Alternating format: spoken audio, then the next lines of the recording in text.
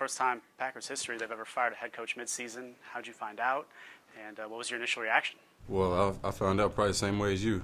One of my buddies called me and told me that he saw it on the ticker, so it kind of caught us all by surprise. It's something that you usually see happen after the end of the season, especially this late in the season.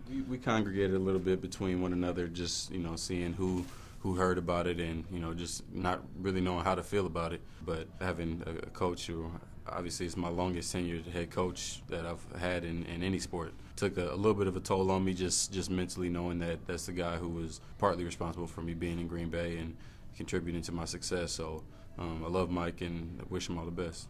Mark Murphy told us today that he just kind of just wasn't working. His system just wasn't working. Are you guys able to find out maybe how he wasn't getting through to you, or is there any light that you can shed on that?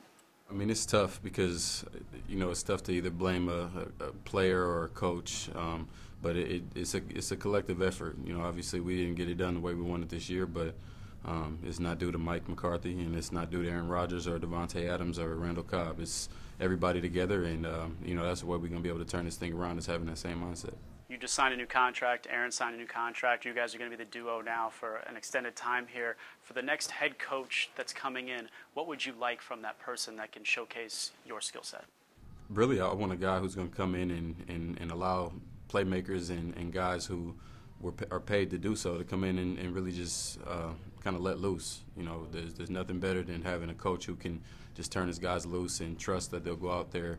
Mike was a great guy, but that's just kind of what I envision in a great head coach, a guy who kind of be able to know when to assert himself and when to kind of back off and let the players do their thing.